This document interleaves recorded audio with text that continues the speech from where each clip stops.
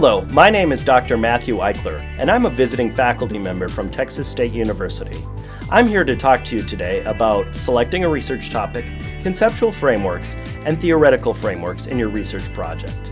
We're going to cover 4 items today. First, selecting your topic. Second, conceptual and theoretical frameworks. Third, literature reviews. Fourth, I'll cover a brief example. First, in selecting your topic, you should develop a topic that you have interest in, because you'll be working with this topic for several months or over the course of a year perhaps. One thing you may want to do is to think about 3 issues you want to study and turn them into questions. These are things you can discuss with your group, your advisor, or others in your discipline. You should see what other scholars have to say needs more study. Another thing you can do is to replicate an earlier study within what's acceptable in your discipline and your university. When working with a topic, you should always follow the advice of your advisor or supervisor. Select a topic you're passionate about.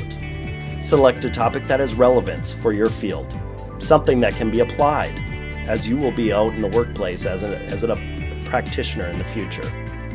Be prepared to answer the question, so what? So why is this important? Why is this a compelling issue? Why should we spend the time and money studying this? Do preliminary research before selecting your topic, and choose a topic that's doable, neither too large, nor too small, nor something you won't be able to find a sample on. Moving on to conceptual and theoretical frameworks. First, theoretical framework or theories are formulated to explain, predict, and understand phenomena. They challenge what we know and within the limits of our field.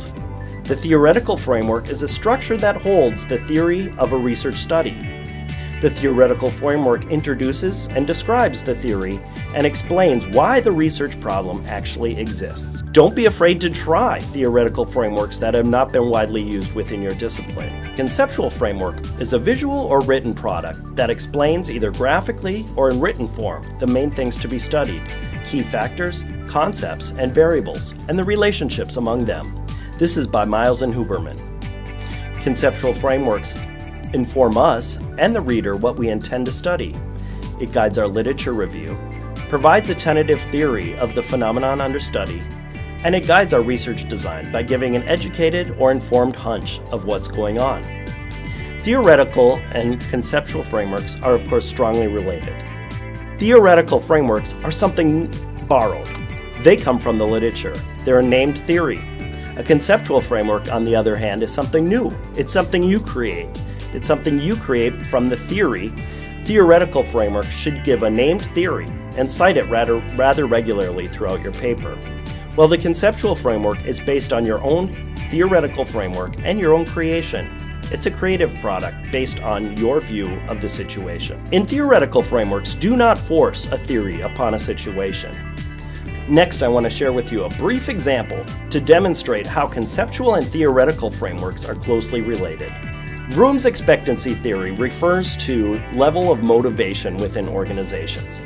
Expectancy, 3 ideas here. Expectancy refers to the idea that more effort will yield some better performance. Instrumentality refers to the idea that increased performance will yield a valued outcome. And valence refers to the value placed on the outcome. As you can see, there are 3 factors that are related: expectancy, instrumentality, and valence. Now this is just a diagram of the theory. As you move forward to the conceptual framework, you'll see we have the exact same thing. 3 boxes that are closely related: expectancy, instrumentality, and valence.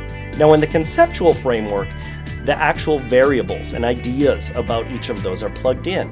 This will help you focus your research for the individual situation. The theory, of course, informs the conceptual framework. They're the same shape, each having 3 items. Moving on to literature reviews. You should always follow your local guidelines. You can review multiple sorts of things, including articles from peer-reviewed journals. There are chapters from edited books, edited academic books, and handbooks. These are much like articles and have similar qualities. They're edited by a peer-reviewed process.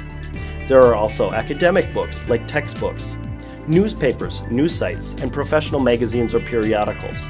Although these don't quite have the high quality that an article from a peer-reviewed journal has, they are helpful because they show current trends.